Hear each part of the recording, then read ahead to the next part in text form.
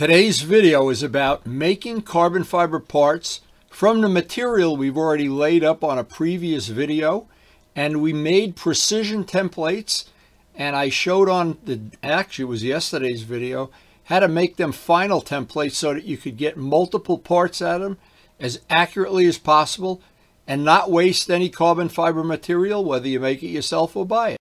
Now, in the past week, we've tried to share some basic 101 useful information, making carbon fiber sheet, making the patterns to cut parts, and today we're going to cut the parts out. And hopefully I've passed on some information you can use if you're new to carbon fiber, maybe even some people that are experienced, I don't know.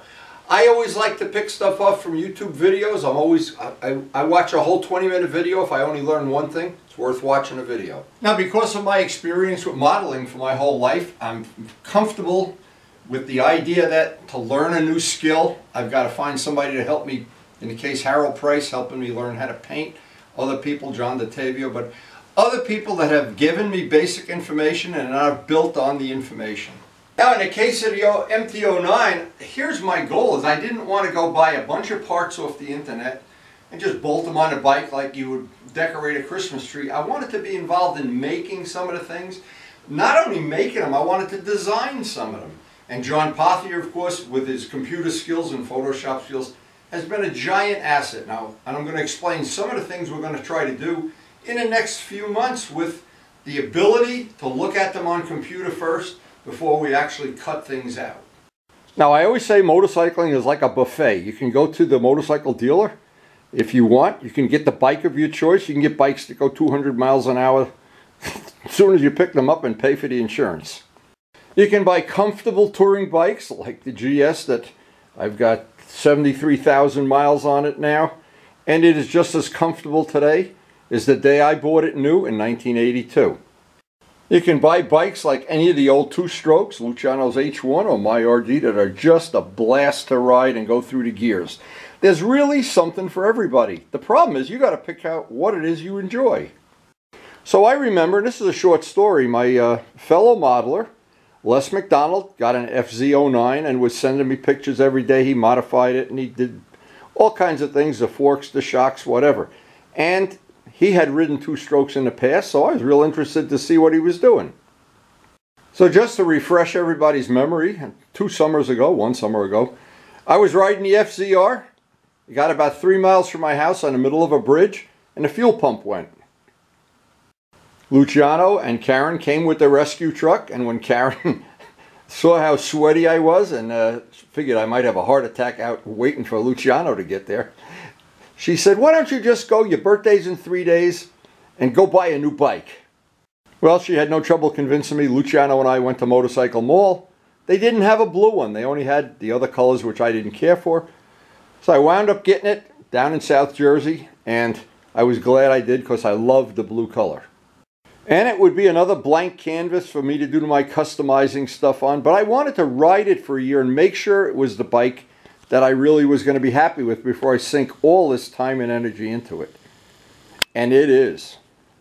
So not a really good analogy, but it's like marrying the girl of your dreams. You want to make sure it's not just about that first kiss. You want to make sure she's going to be able to make cookies too. And this bike makes cookies. And I'm sure there are a lot of people with faster bikes, bigger engines, more power, something that floats their boat. But I have to tell you, this bike floats my boat, and it is worth for me. I've made several carbon fiber parts already for it, and Vlad has gotten me some, and they're really good. Thank you, Vlad. And there's things among the styling that I don't care for. For instance, I don't like this lettering. The stickers on here, well, we're going to come up, this is going to eventually be painted blue. We're going to come up with our own logo, and I've said before, once you know you're in love with the bike, then it pays to make the changes. Before you know you're in love, if you just ride a bike around the block, I don't want to spend 500 hours until I've ridden it for a year. So it's a good timing because my son is here from Denver for 1 more day. No, 2 more days. Well, I'm sorry, I'm trying to get rid of you, son. But, well, he's been enjoying watching the progress I've made with the bike. He, of course, rides dirt bikes, so he has a little appreciation of what I'm doing. So I have had the bike a little over a year and 3 months. We have put a carbon fender. We've replaced the front tire at 6,000 miles. We made custom bracketing for the windshield. The windshield's laid back. We also have another windshield coming from China, which I'm going to paint blue. John is aggressively working on new logos for the side, and we'll explain that when we do the logos, why and how. I put frame plugs in, which I couldn't find on the internet. I had to resolve just coming up with my own solution. That's on a previous video. Made the carbon fiber plate. I made for the Graves this is a Graves tail tidy, and the ones that were on YouTube already had left out some steps. The one I posted, I hope I didn't leave out any steps.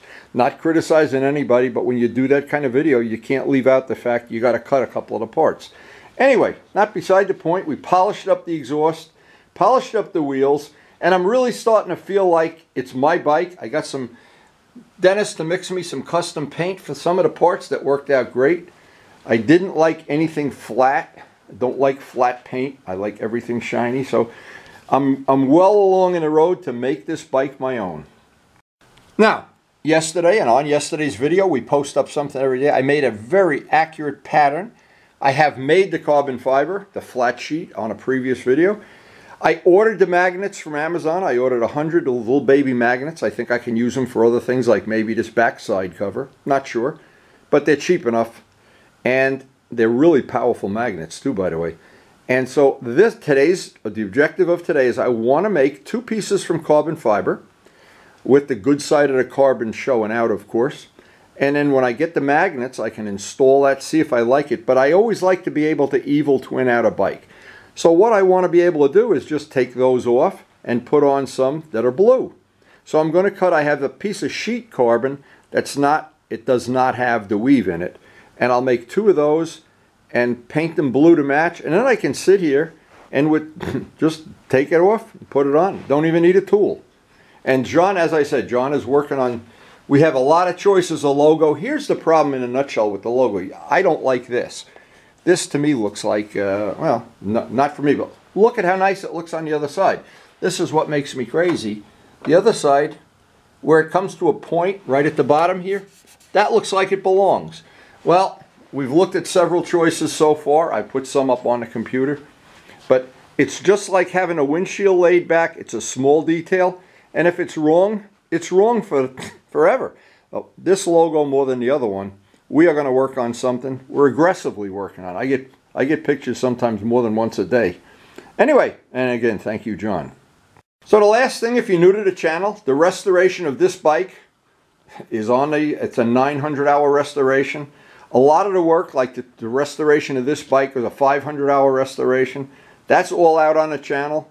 The GS, we did an awful lot of work. In fact, last year we did the black wheels on this. That's on there. The engine polishing video, I think, has over 1 million hits already. There's just this is the passion I have for motorcycling. Is to take this is a good example, a relatively vanilla, plain Jane, low-end bike, not a $1 million bike. Take that and turn it into something that I'm really proud of. And all of these bikes, and especially the pride of my fleet, the RD, the one that makes me crazy. The RD is like the girlfriend you have when you're already married. I've laughed with Carl about it. I said, do we have a love-hate relationship with our 2-strokes? Mostly hate, though. This bike can make you crazy, but when you're out riding it and going through the gears, it's like being 18 again. Anyway, time to get down to the shop and get some work done. So these are the carbon fiber sheets that we made in real time on previous video. Just to show what we're doing. We have a good side and a side that we're not going to see. The finish on it came out pretty nice. We have the magnets that I had to cut down in diameter, but I've ordered a whole set of 100 magnets that are all different diameters, and these are really powerful magnets. I always love doing this. Whoa. That's pretty funny.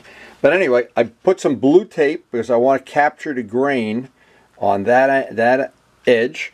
So I put some blue tape, and the next thing is what I'm going to try to do, and I'm going to try to do it real carefully, is I spent the whole workday getting an accurate pattern. Get that marked off with a razor sharp pen, And then I have some of the material this is just solid carbon fiber that does not have the weave in it. And this I'll be able to paint blue. I should be able to get 2 pieces out of that.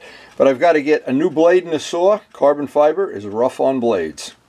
So the first thing I want to do, and again, this is why I made a very accurate hard pattern, not a paper pattern. And I spent a lot of time getting this just right. Because now I'm going to try to take the saw on a slow speed and get this cut and just leave on the line. If I'm real accurate, I can just leave on the line.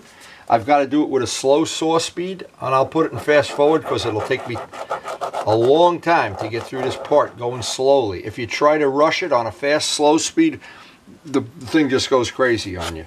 And by having that line on there, if I'm a little bit short or the blade wanders a little bit, which they sometimes tend to do in carbon fiber, I can just block sand it right back to another one. When I'm all done, I want to have a very accurate carbon fiber piece. That's the whole objective of the video, is not to have a paper pattern, have a wood pattern, aluminum, or something solid, and have it accurate. Once it's accurate and you know it's right, because now I don't want to cut up, I want to do it once and that's it. Now when I make the other side, once I'm done with this side, I've got to flip this. But I still want to maintain the grain, and I need to put a hole in the piece on the other side for the shock. I need to be accurate. I want the hole up here if I need to be able to get the screwdriver in to adjust the shock.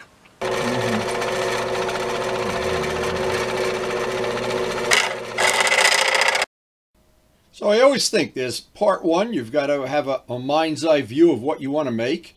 Number two, you got to be able to either make it or buy it. In my case, I like to make it. And then there's the thing of, there's a learning curve for every kind of material you use, whether it's wood or aluminum or welding or painting or buffing or whatever. There's a million skills that come into if you're going to make your own custom motorcycle parts.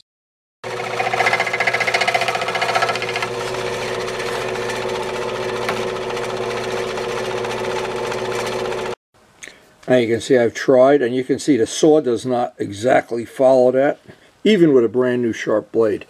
So the last little bit, I go over to the belt sander and just get that right up to, and still leaving on the line, but getting that nice and smooth.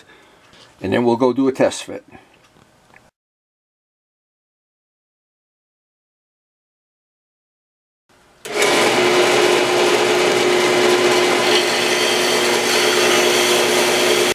And by far, the belt sander is the best way to fine-tune that edge and make as good of a precision fit as you can.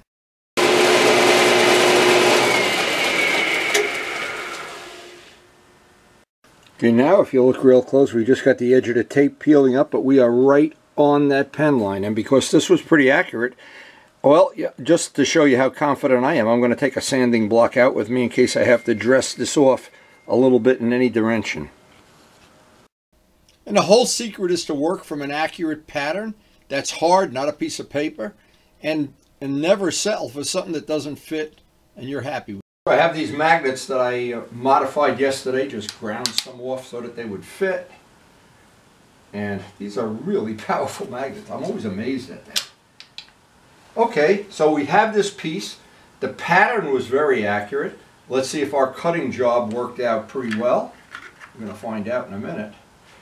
And you know what, I can tell, this is the first time I've seen it with blue tape on it. Even the blue tape, even though that doesn't match. Hey, who put a stain on my bike? Even though that doesn't match, I'm going to make another piece from the carbon. And what that piece is going to do, I'm going to paint it to match the blue. So I'll always have, and everybody knows I love to evil twin out the bikes. I like to be able to just go, oh, let's see how it would look like that, like that. Very, very easily and conveniently. And while I'm cutting carbon today, I may as well cut out all the parts, because I can't do a permanent mount until I get the magnets. Now, I've always counted that that's one of the parts of the bike I really wanted to customize to make my own. And to be honest, I think the little bit of blue in there is going to look nice, but I want to have both, of course. And I always want to be able to do this, is just take it, snap, snap. Once I glue this to the magnets, that'll be pretty cut and dry. Well, if you see what I mean, to me, that's not an attractive part of the bike. I'd like to cover that up. I hope this is going to be, when I'm all done, I'll have two choices, the real carbon fiber and the part that's blue. And then it's evil twin time anytime I want. And even when the part is carbon fiber, I think it looks better then, but I think the blue is going to look the nicest. Well, I guess we're going to find out. We're going to find out very soon. But anyway, that part worked out pretty good, but from this point on, I need to have the magnets. I always like to look at it from several different angles, and if it wasn't raining outside, I could look at it from several different points of view. I also did a quick test fit to make sure these parts were symmetrical. But when I cut the other one, of course, what I have to do is cut it from the other side so that this is the good side, and then I have to spot that hole. So that'll be the next thing, is to lay this out in reverse. I know this part now can be my pattern, and it'll be exactly the same.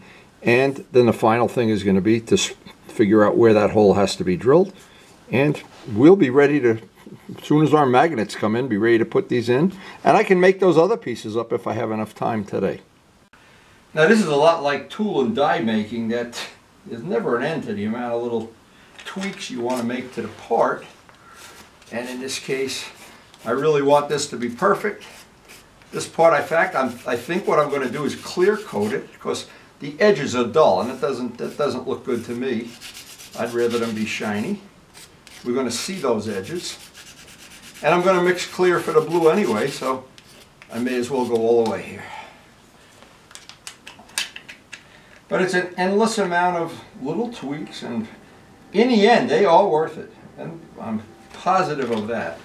Even though, and this is, boy, this reminds me of building some model planes where you just had to have patience, and in the end, you won.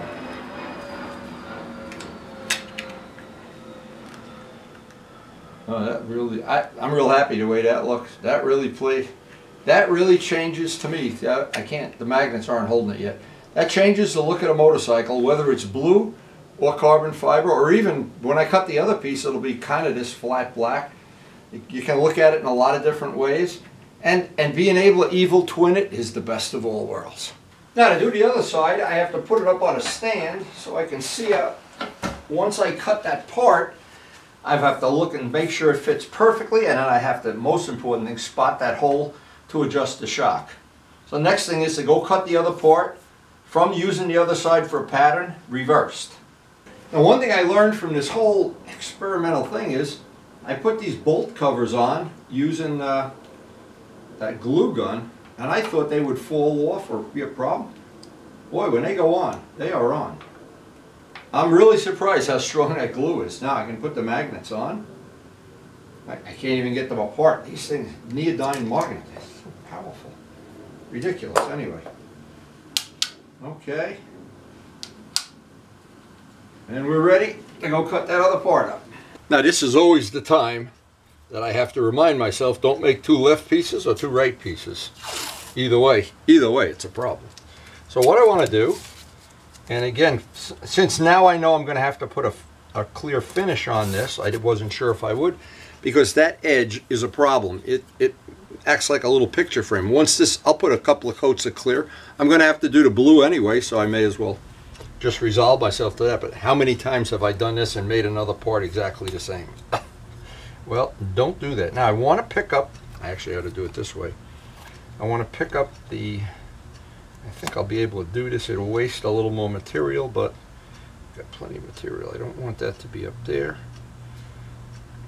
That there. Okay. So,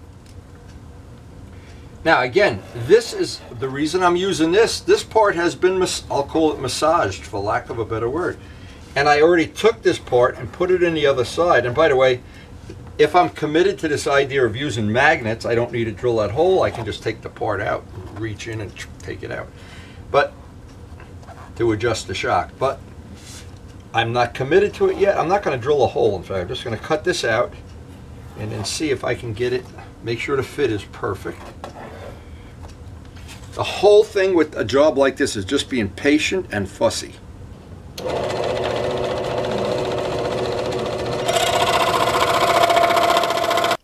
Now, I remember 30 years ago when I started making carbon fiber model airplane parts, and Dave Midgley was working along with me, and we were trying to make wing molds and propeller molds and everything.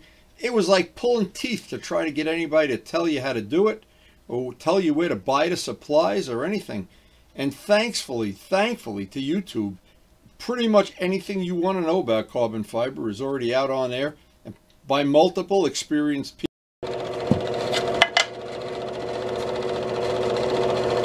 Now you might have noticed by this time the blade is already starting to get dull, and you get these wiggles. But that's why we leave that last little bit of material and do the final fit with the belt sander. And that is good, a very good tip. What happens if you use the high-speed setting? The blade doesn't cut through, it burns through. And you wind up, the life of the blade gets cut to nothing.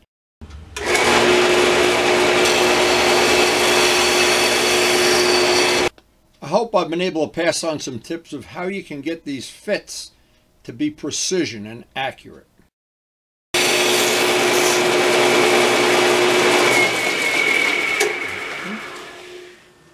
Now we can peel the blue off, and we'll go out to the garage and make a real accurate test fit.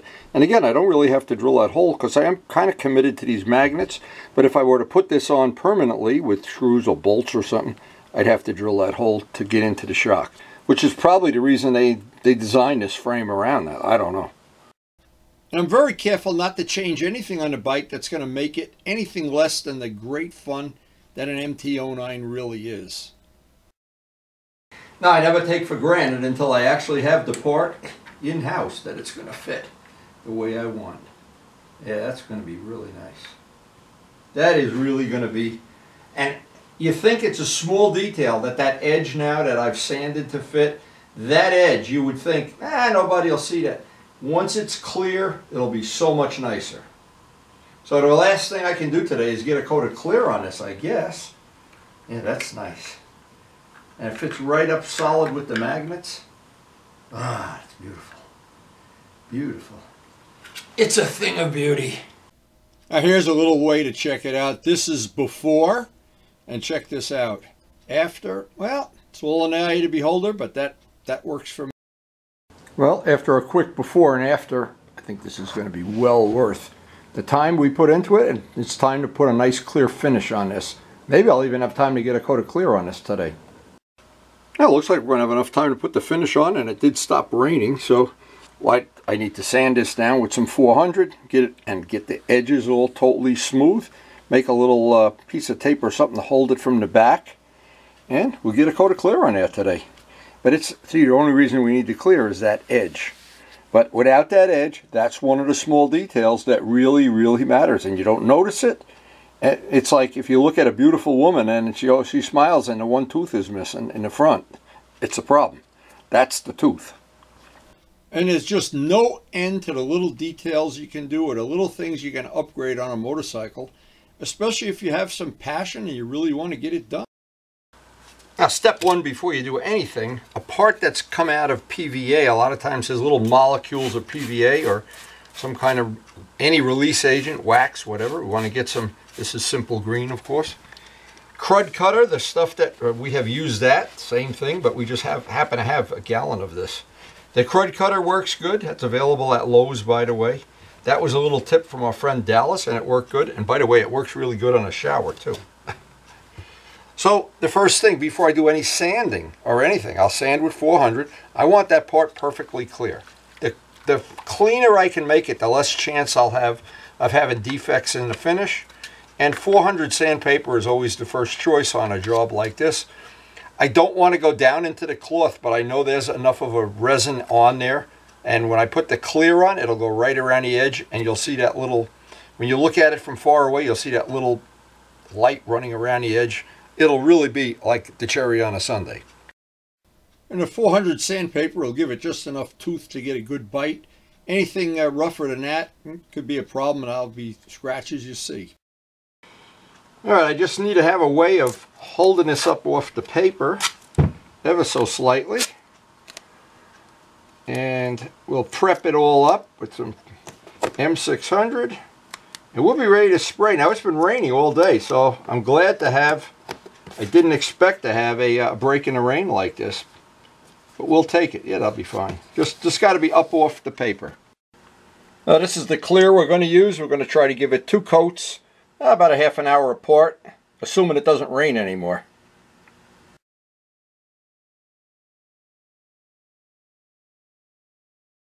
Okay, that's going to have to sit in the garage overnight. And probably tomorrow we'll hit the whole thing with 400 sandpaper again. Put another coat of clear on just to give it that really nice flat look. And the main reason for doing this is just to get the edges so we don't see a dull edge, like a little picture frame around the part, which I didn't find attractive. Okay, it's time to tell the truth. He comes out here. He wants to say, well, you want a wet sand for me tonight? But no, he's going out to party. Right. Let's have the truth. Yeah, the truth is, hey, can I borrow one of the yellow Which bike you want to ride next? That guy. Well, you're going to take them all, see? This guy. Lucky for me, it's been raining all week, so all my bikes are so far safe. So far. You take them all. Listen, there's going to be a day when you got to decide which ones you want to keep and which ones you sell a Luciano for half price. I don't think that's happening. Maybe tomorrow. We never know. Wow. Yeah, it's a good problem to have, isn't it? Yeah. You headed out to see Miles? Yeah. Headed over there now. Like I said, I just wanted to take a... Yeah, I know what you want to do. Yeah, I know what you want to do. I wasn't going to. You want to see the girls? Yeah. Sneak out. I come out to the garage and two bikes will be missing. Exactly. Right. Oh. So Craig still has two more days here, but we've had a lot of fun during his visit. He's going out to see Miles tonight and the puppy. Well, I had no idea when this day started how it was going to play out. It actually played out pretty good. We got the first two parts, some base clear on it. We'll see in the morning if there's any imperfections, fish eyes, whatever. And we're going to put more clear on because I want those two little parts to be very defining of the motorcycle. And of course, if you weren't that fussy, you could just leave this finish on and probably nobody'd even notice. But I want it even better if I can make it that way. Then I also have to make the two pieces and paint them blue. And then I still need to get the magnets. They're ordered, but knowing Amazon, they'll be here tomorrow morning. I don't know. We'll find out. Anyway, we're having a wonderful visit with Craig. We're really enjoying it. I'm really enjoying the work on this MT-09. Because I know when I'm done, I already have ridden the bike for a year, and I know it's one of the bikes I truly, truly enjoy riding. And there's just something about it. I don't know what it is. I've tried to share it with my friends, but they all poo-poo me. It's okay. It's okay. If I discover the fountain of youth, you'll poo-poo me too, and I'll be young and you won't be. Well, believe me, I am still looking for that fountain of youth, and if I do find it, I'll be the richest guy on YouTube.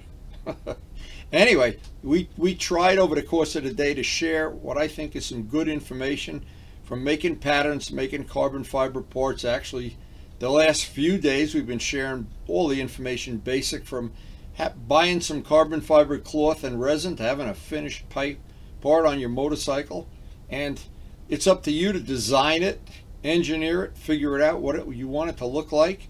And that's a part of motorcycling that I enjoy. Not everybody does. Some people prefer other aspects of it, long distance touring, trials bikes, hill climbing bikes. That's a part of it I enjoy, is making a bike personalized to be my own, set it apart in a crowd, and it's just something that I enjoy. Hard to explain to people that don't understand it. Anyway, I have a beautiful, humble bike collection I've worked on for the last 60 years. Finally got something that, well, that people seem to enjoy watching on YouTube. I hope you're one of them. I do try to post up every day. I do try to share the things I've learned the hard way.